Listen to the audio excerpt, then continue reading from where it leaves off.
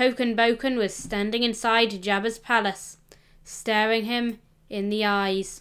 She had spent the entire journey there planning out the conversation to convince Jabba that she was telling the truth, but her mind was numb. She was too nervous to think of anything, but she had to square this, or live with a price on her head, always looking over her shoulder. Every step was painful, because it was a step closer to Jabba.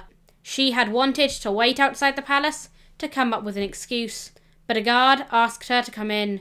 With no way to justify waiting outside the palace, she obliged, and now